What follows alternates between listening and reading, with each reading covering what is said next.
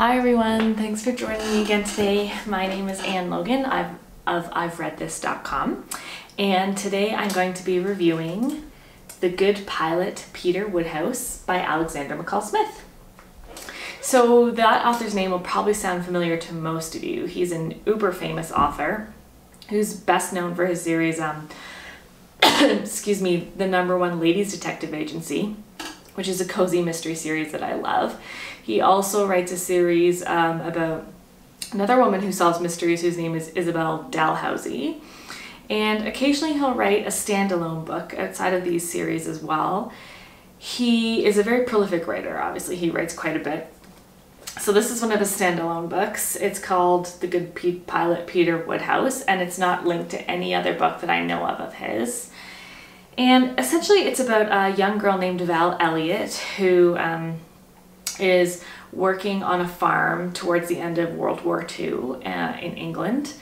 And she's living with her aunt and a cousin who basically steals a dog named Peter Woodhouse from a farmer who isn't treating him very well. And through this dog, Val meets an American soldier named Mike, and they fall in love. I think one of the most powerful things about this book for me was what Alexander McCall Smith left out of the plots. Or no, I shouldn't say the plots, what he left out of writing about. So instead of describing the death of someone, he would talk about how another character, well, he would start a new chapter and then he would talk about how the character is dealing with the death of that other character. And I think in the hands of a kind of a less experienced writer, this plot device wouldn't really work. But in the writing of this book, I found it really powerful. I don't know if that makes sense, but not hearing about the death, like not seeing it described, but then hearing about it afterwards just kind of gave it much more gravitas within the plot. So I really enjoyed that aspect of this book. Another thing that I really appreciated about his writing was that he touched upon subjects that I really didn't know anything about, and maybe that's just because I'm from North America and I'm reading a lot of North American perspectives, but as I said before, this is historical fiction. He's talking about World War II, and he writes from the perspective of a German soldier who didn't really want to be part of the war but kind of found himself caught up in it. And he also talks from the perspective of other Germans who, some of them feel a bit responsible for what happened in the atrocities that Hitler committed, whereas other people feel like it wasn't their fault at all. You know, there's talk about how some people didn't know about the concentration camps, that sort of thing. So I found that like really fascinating because I don't think that's a perspective that we get very much. There's a quote in particular that I wanted to read to you, and it's a short exchange between an American soldier, the American soldier Mike, and Ubi, the ex-German soldier. Ubi looked at him. The habit of the last few years had become ingrained. Circumspection, caution, silence. Mike noticed and smiled. "Look," he said, "you're free now. Nobody can harm you. That's all over." Ubi looked at him with gratitude. It was so different for these Americans. They'd never had a government founded on hate. So I found that quote really interesting because I think it's incredibly relevant today, unfortunately. And,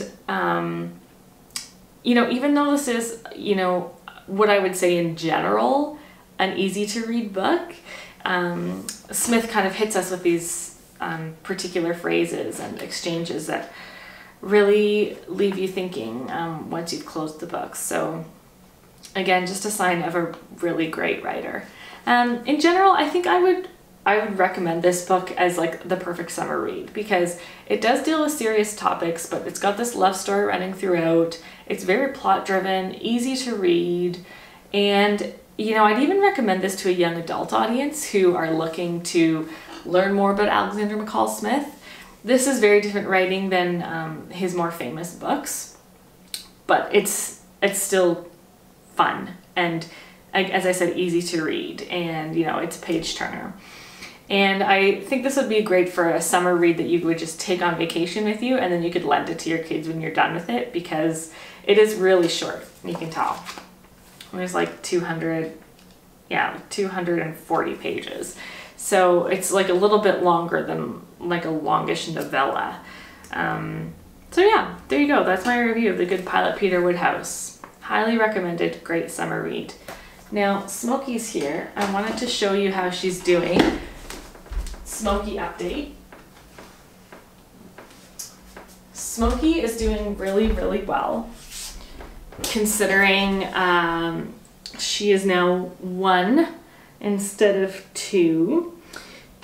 But like, in fact, it's almost awkward how well she's doing. Like, we've taken her off her anti-anxiety medication, and yeah, that's right, we have our cats on anti-anxiety medication. And she seems to be doing really well. Like, even her fur is really soft, and I tend to take that as a sign of how cats are feeling in general. And it's not that I'm just brushing her more. Her fur really is softer. So, you know, I hate to think what how she really did feel about her sister. Maybe they hated each other all these years, and she's glad she's gone. I don't know. But Smokey's doing wonderfully. So thank you so much for your kind comments. And we will talk to you guys soon.